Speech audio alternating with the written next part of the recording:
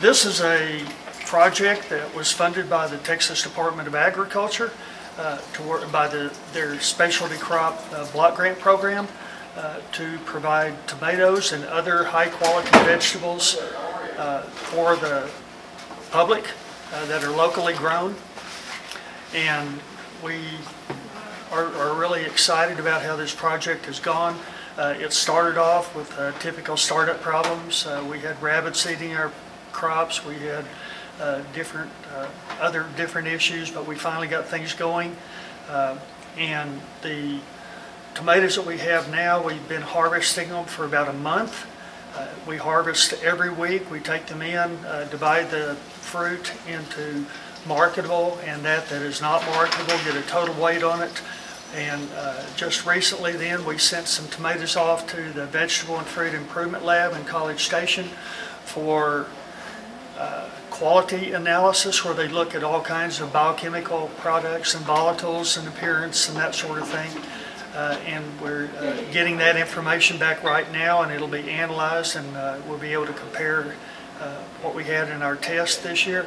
And then what we have here behind us is kind of the final stage of this, and really this is the part that matters.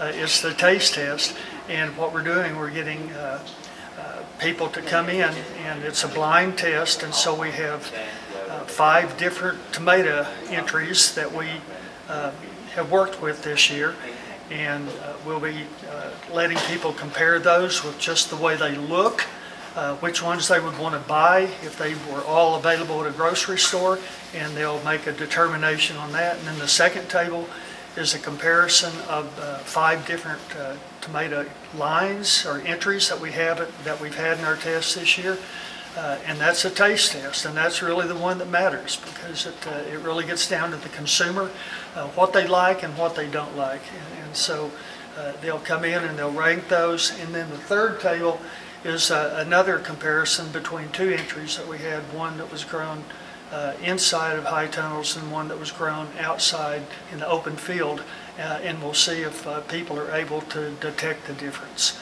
So far, what we found is that the tomatoes that were growing inside the protected areas of the high tunnels are producing over a time and a half, almost 2 times in some places, the yield of the tomatoes that were grown outside, and the quality inside the tunnels is just as good, if not better in some cases, than what was grown outside. And so that means you can get more product by growing them in the high tunnels and get just as high a quality product as trying to grow a tomato outside.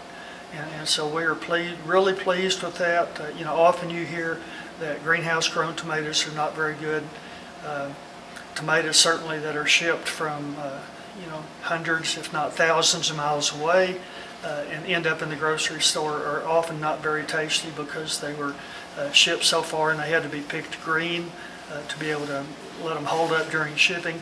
And so we think that being able to demonstrate the quality and the quantity that we can produce locally and then be able to provide those to local retailers is going to be something that we hope really will catch on.